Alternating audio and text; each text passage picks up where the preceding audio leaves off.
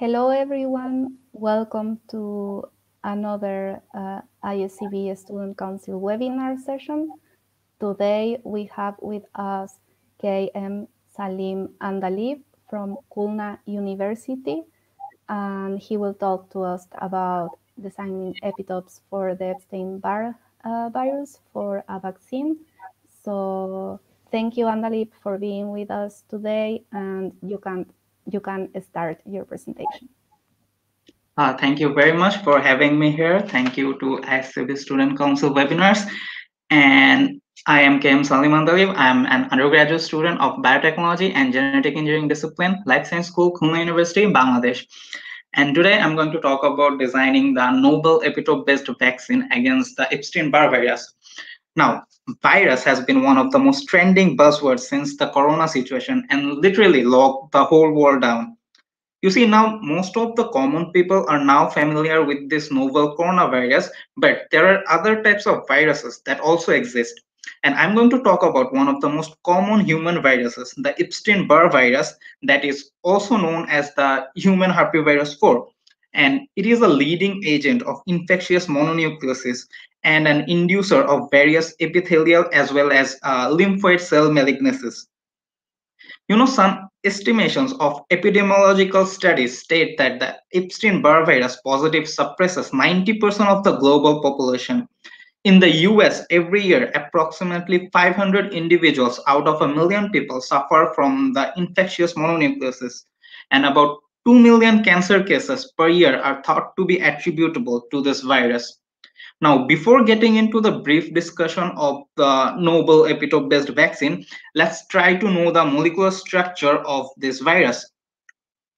If you look at the figure, you can see the virus is a member of the G herpes viridae subfamily 1, and its genome is comprised of a linear double-stranded DNA with a genome size of approximately 172 kilobase pair, and there are more than 85 genes are encoded in the genome.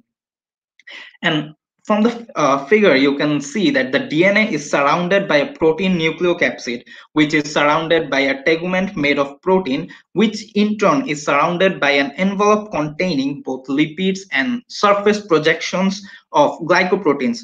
And these are essential for the virus to infect a host cell. And for this virus, there are two subtypes mainly, which are, we can say, type 1 and type B, and they are also happen to be called type A and type B. And now, unfortunately, till today, there is no licensed vaccine for this virus. And earlier discovered vaccine did not prove to be much efficacious, and the vaccine discovery is still going on. And what we did in our study is that an effective multivalent vaccine has been developed following the immunoinformatics approach against the two most virulent strains of this virus, the type 1 and the type 2. What we did was we identified novel antigens by retrieving its genomic data. Following that, the vaccine was developed by analyzing the genome using multiple tools of in silico biology and bioinformatics. So in our study, an epitope-based polyvalent vaccine was designed to produce a substantial immune response towards both types of the strains. And we targeted the proteins which were the enveloped glycoproteins B, enveloped glycoproteins H, and enveloped glycoproteins M. And the strain AG876 was used as the model during the construction of the vaccine. The enveloped glycoproteins were targeted for T cell and B cell epitope prediction, and then the epitopes were screened over the criteria of 100% conservancy across both the species. Now, if I talk about how we did and what methods did we follow, if you can follow the flowchart, you can see that we started with the selection of the virus and retrieval of the protein sequences. The sequences of two strains of the virus of the Epstein-Barr virus were recognized, and the three distinctive proteins of the virus, which I mentioned earlier, the enveloped glycoprotein B, enveloped glycoprotein H, and enveloped glycoprotein M, were retrieved from the National Center for Biotechnology Information. And After doing that, we analyzed the antigenicity and the physiochemical characteristics of the proteins. We used the Vaccegen version 2.0 server for conducting their antigenicity prediction and the ProtPerm server for physiochemical property analysis. And then comes the most important part of the research was the epitope prediction. The epitopes of the selected protein sequences were predicted using the online epitope prediction server, which is known as the immunoepitope database or IEDB. Then we have predicted T cells and B cells epitopes, which were rigorously assessed for antigenicity, allergenicity, human homology, and finally cytokinin inducing capability of the HTL epitopes. And finally, we have got the best selected epitopes based on those criteria: antigenicity, non-allergenicity, non-toxicity, and conservancy. We have constructed our vaccine. And after the vaccine was constructed, our second process was started. So after the vaccine construction, the vaccine was constructed using various linkers and adjuvant. It was gone after the construction. It went through physiochemical property analysis, secondary and tertiary structure prediction, and following that molecular docking, molecular dynamic simulation, simulation was also conducted. And then exploring the interaction between the vaccine and the viral proteins, the vaccine was finally subject to the codon adaptation and in silico cloning. Okay, so that was our method. And now if we look at the constructed vaccine, so this was the vaccine that we constructed, and the vaccine has been constructed with the best selected epitopes, which could be effective to fight against the viral strength. And the human beta defensin 3 adjuvant was used to conjugate the epitope together for the vaccine construction, and the epitopes were linked with this EAAK and the Padre linkers that proved to be enhance the activity of the vaccine. Now, if we look at the 3D structure of the vaccine, it somehow looks like this. And in case of this vaccine, the coil structure presented the highest percentage of the amino acid.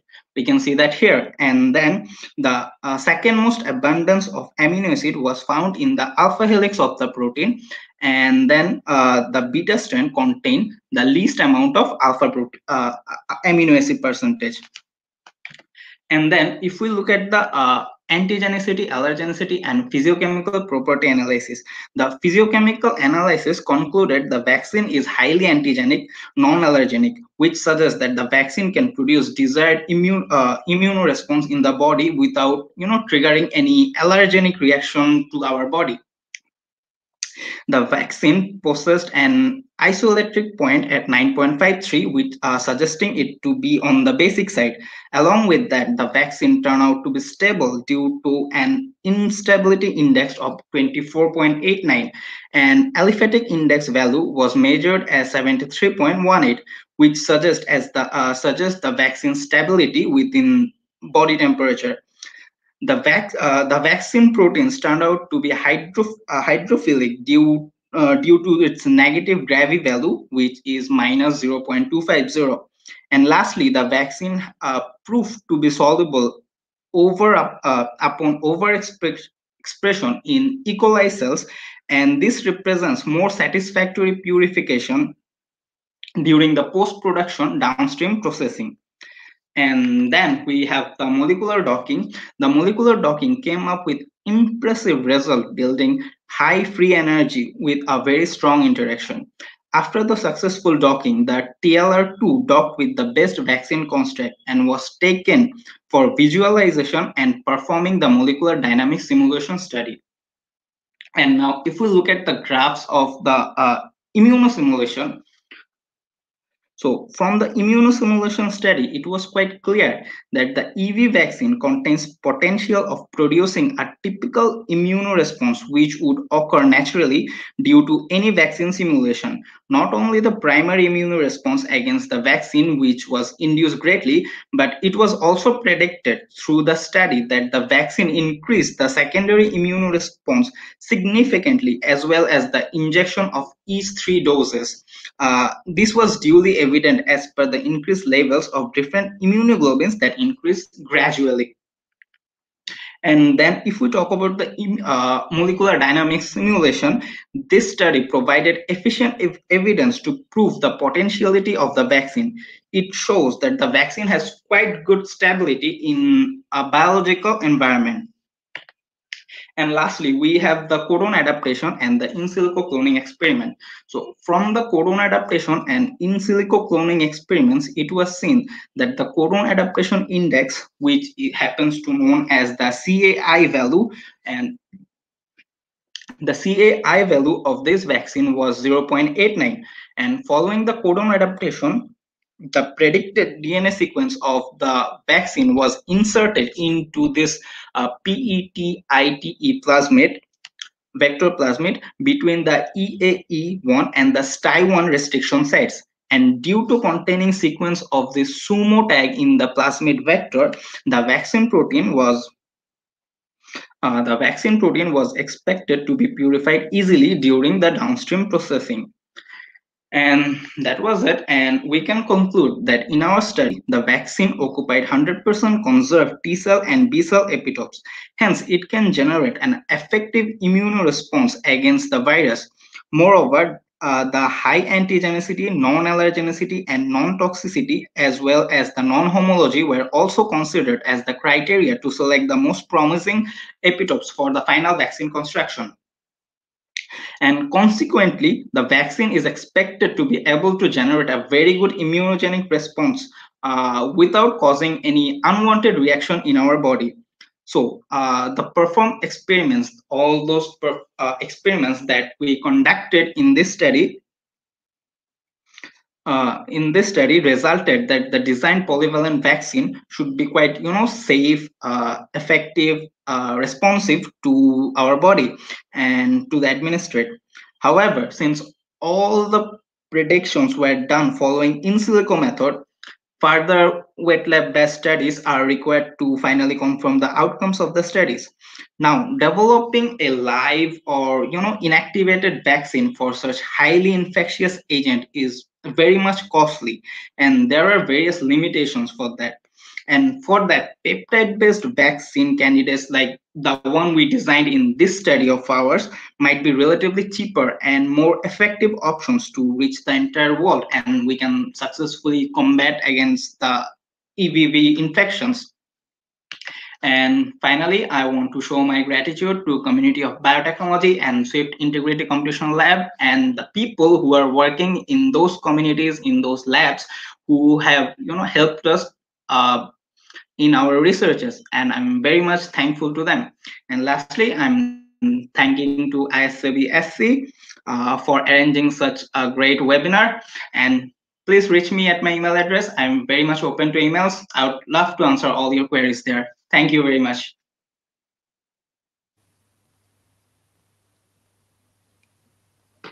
Thank you so much for your great presentation. We will wait a minute to see if anyone watching has questions. There is a small delay between the transmission on YouTube, so we can wait. Yeah, sure. So meanwhile, you breezed through a table where you show antigenicity and allergenicity. Sorry. Could you talk a bit more about that, please? Sorry, I couldn't hear you. Could you just repeat the question? Yeah, you passed. You showed a table where you had information about antigenicity and allergy. Yeah, this. Yeah. Yes. I was wondering if you could talk a bit more about this. Yeah, sure. The vaccine that we constructed passed the antigenicity and allergenicity test with a very satisfactory result.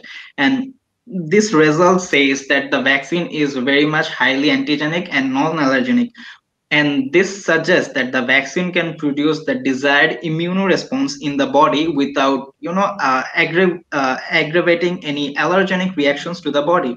And after that, we analyzed some physiochemical properties.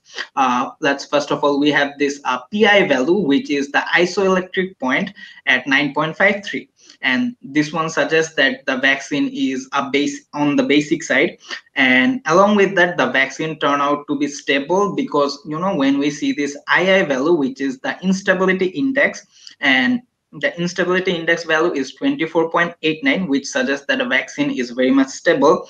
And then we have this ai value, which is the aliphatic index, and this value is 73.18, and this too suggests that the vaccine stability within the body temperature, as this high ai indicates thermostability.